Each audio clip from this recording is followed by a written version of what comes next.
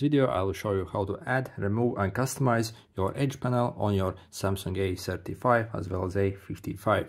So by default, when you look at the screen here, near the volume buttons, you can see this kind of like a thing here, and we can actually swipe it to bring up the edge panel, and this is basically quick access to various things. And these are the latest 3 things that we have opened, and these are some predefined that we can actually set up later.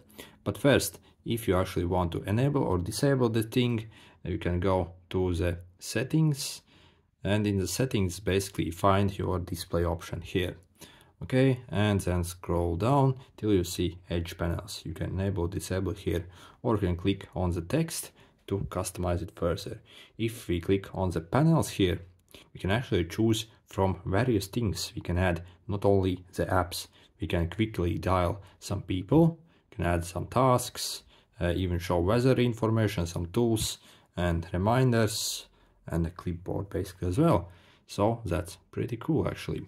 And also when you click on the handle, we can customize the location of it, so it moves to this side, lock the handle position, and also basically adjust the size of it to make it, as you can see, it becomes very large here.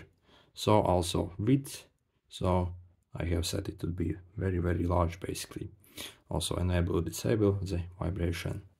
Okay, let's go back to the edge panel now and swipe it up.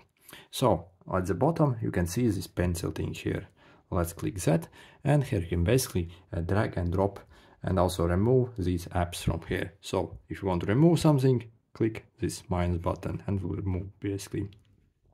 So if you want to add, you have to basically click and hold on the thing for like a second and simply drag them here. Let's add some more, and you'll see that it might actually expand to 2 columns basically.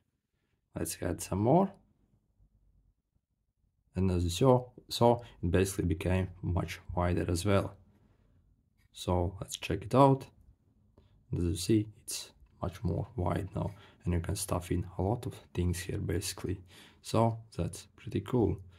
Also, yeah, you can open all the apps here from this edge panel as well very quickly.